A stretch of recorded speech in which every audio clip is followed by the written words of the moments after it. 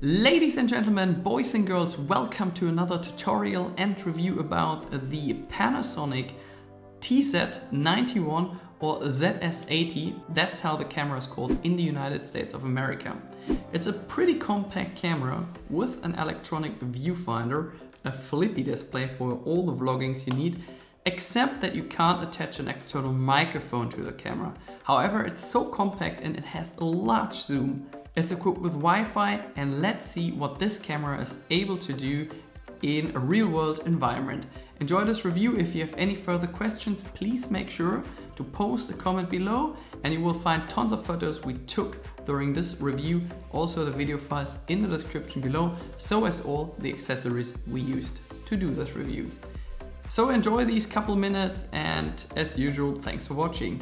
The Panasonic ZS80 or TZ91 is available for about 350 bucks in two different colors.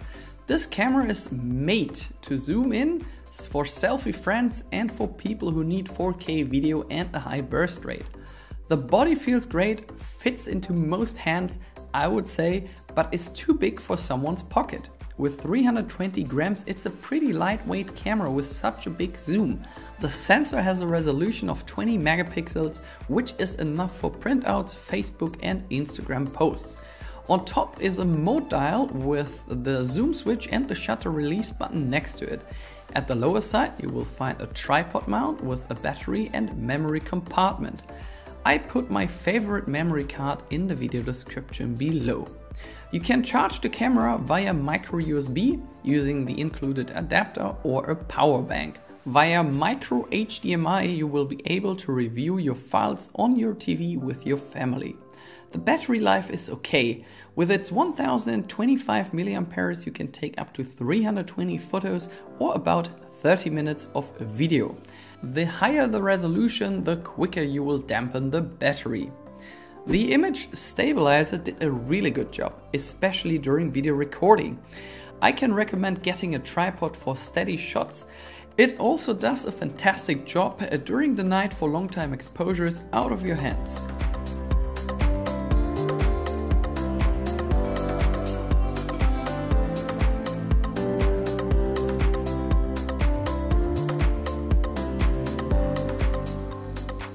Let's speak about usability very quick. All Panasonic cameras are using the same menu, so it's easy to find things. Via the touch display you scroll through your photos and videos, make adjustments in the menu or zoom in into your photos. It's easy for someone who is starting with Panasonic and for people who come from a different Panasonic camera.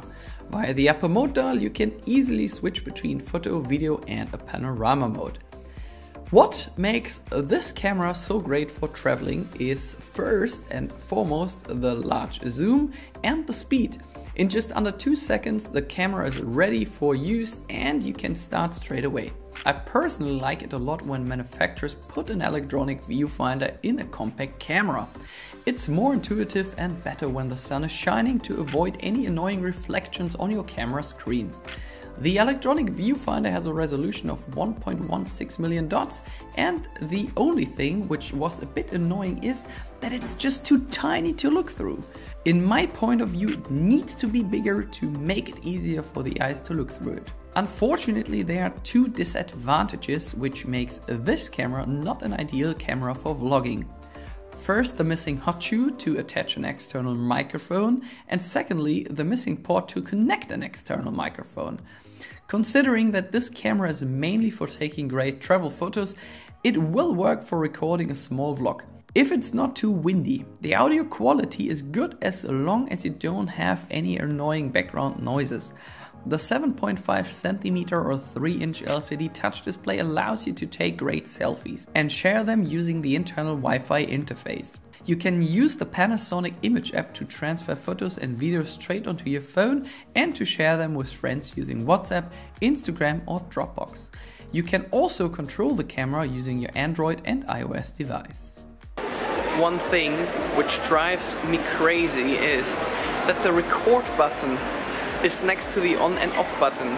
So by mistake you hit that on and off button more often than the record button, which is like super annoying if you want to record a video. And at this moment you just shut off the camera. That's super annoying. The tracking of this camera is amazing as long as it's daytime. During hours of darkness you might notice a lack in focus speed. I think the focus was slightly faster on the Panasonic than using the Canon PowerShot G7X Mark II, which has a microphone port. Make sure not to vlog during a hurricane or in the rain and you will be happy with the performance of the internal microphone. Here are some extra photos we took using the Panasonic camera. You can take up to 10 photos a second in full resolution. If you need more frames, step into the 4K photo feature, which is accessible with a dedicated button. This allows you to take 30 4K photos a second for 15 minutes. A fast writing memory card is essential. The one we used is listed in the video description below.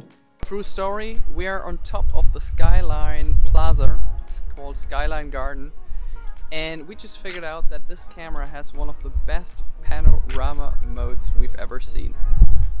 Then we went onto the roof garden of the Skyline Plaza at the fair in Frankfurt to get some macro shots.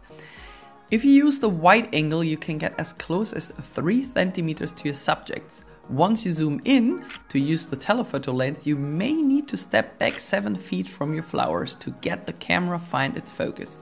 To use the telephoto lens, you may need to step back 7 feet from your flowers to let the camera find its focus. The better you understand the principle of photography, the better your results will be. We made it easy and shot all of these photos in the automatic mode. Look at all these details. A great camera for Instagram and traveling. Lot of zoom, great macro mode and just one compact camera. Nice. Next location for this review is the one and only Frankfurt Airport. Lots of great planes and wind.